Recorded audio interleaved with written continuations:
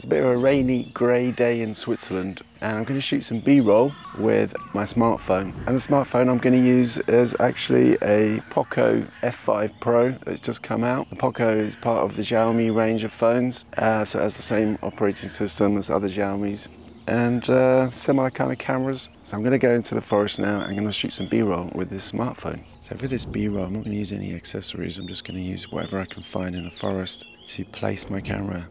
You don't always need these extra accessories. For this shot, I wanted a low down shot looking up the pathway as I walk up into the forest. So when I shoot B-roll with a smartphone, most of the time I switch it to 60 frames per second and 4K. And even though this is a mid-range device, it's actually capable of shooting 4K and 60 frames per second. In this shot, I followed the shape of the plant with the camera movement. So the advantage of shooting at 60 frames per second is that when I edit, I can slow it down to 30 frames per second, and this creates a nice smoother motion for the B-roll. When the conditions are like this, where it's grey clouds, and the clouds act like a diffusion filter, the colours are much more muted, but at the same time, it's much easier on your camera's sensor. So in a way, it's like giving your camera a greater dynamic range. Because the light is diffused, you don't get such deep shadows and you don't get such bright highlights. So your camera doesn't have to work as hard. So it can be a really nice environment for photography and for videography.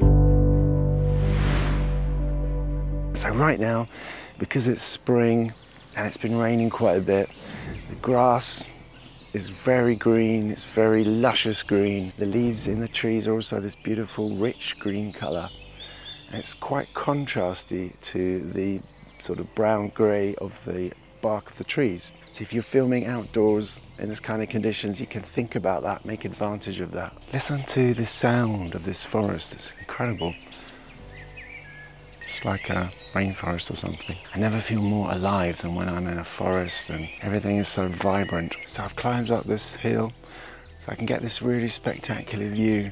It's actually quite hard to photograph or film a nice view, isn't it? I find that it looks amazing and then when you take a picture it just looks a bit flat. But by using these combination of shots and the music and the sounds as well, it should all help to build this impression of a really spectacular view. I've got the shot where I'm sort of surveying the landscape with my head turning left to right and the camera going in the opposite direction. And now I'm going to try and match that shot with a pan across the landscape. And normally I don't really like pan shots, but because it works with this shot, it's motivated by the previous shot. And now the next part of the story is to show you what I'm looking at. So let's try something.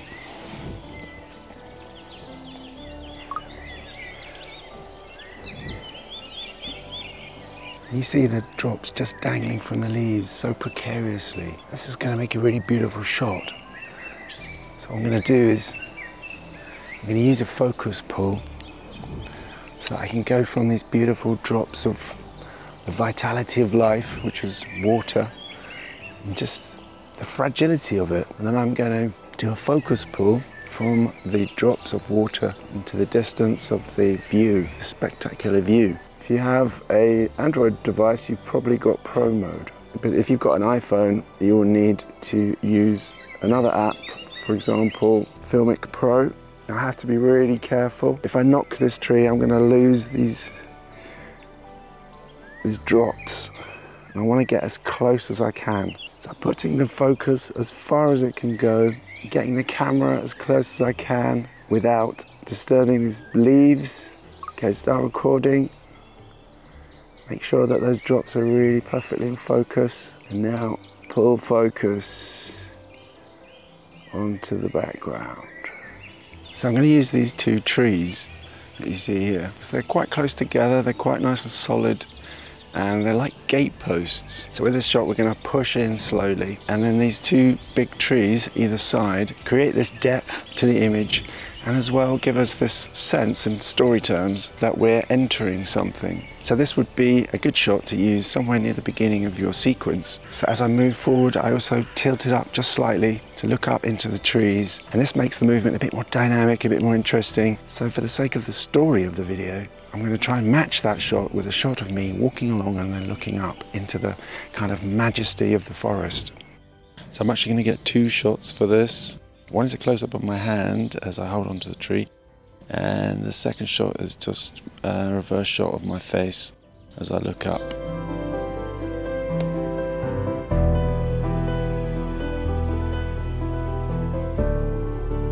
So I want to do a low shot. So I'm going to try and build something with these branches to use as a kind of tripod or stand for the smartphone. Of course the smartphone gets a bit muddy, but it's okay, you can clean it. Oh, that's no good.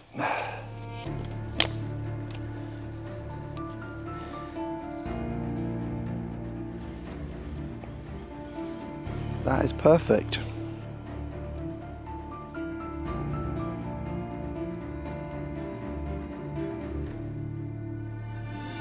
So now I thought it would be nice to add a nice sort of sideways tracking shot. This will just all be part of the movement. So imagine that we're taking people through the forest on a journey. So I'm going to go sideways, and I'm going to use this part of the foliage as a foreground, and this will give us depth through the forest. So normally you might just go forward like this, but quite often there's no depth in that shot. But if you go sideways and have some foliage in the foreground, then the shot is going to look much more three-dimensional, more dynamic.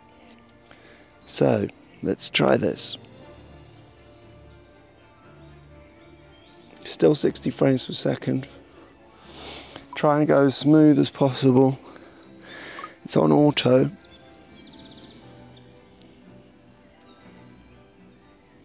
I'm going to lock the focus on the sort of middle ground. Okay. Because I don't want the focus to be jumping backwards and forwards. So I'm going to do another one of those shots, but this time I'm going to use the trees. I've got these big trees in the foreground and I've got lots of other trees in the background. So when I do this sideways shot, it's going to have again that same kind of depth. And to make it match with the shot of the leaves, I'm going to go in the same direction, so it's left to right. So again I want to go left to right and then fade from the left to right tracking shot of the leaves to the trees. So let's get this shot. So I think we will lock focus on this tree and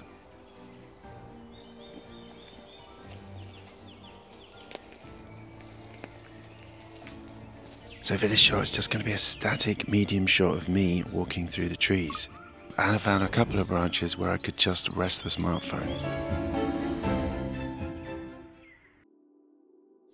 So to end my little story, what I want to do is to shoot myself walking out of the sort of darkness of the forest that we're in now into this bright area over here. So I'm actually going to set the POCO F5 Pro to Pro mode so that I can control the exposure. For this shot I actually want to blow out the highlights. I want myself to disappear into this kind of brightness, and that will be a way to end the story like I've now left the forest. So I'm just going to prop the phone against this little tree and film the other side of here. As you can see, on the edge of the forest where there's a little road. But when I use the iPhone, which is what this shot is, you can see that the dynamic tone mapping is actually evening out the exposure, and I don't want that. Normally we don't want the bright areas to be burned out, but for this I actually do for creative reasons, because it's going to be telling the story of me leaving the forest. So I'm going to use Pro mode, and I'm going to blow out those highlights, prop it against the tree, and let's see what it looks like.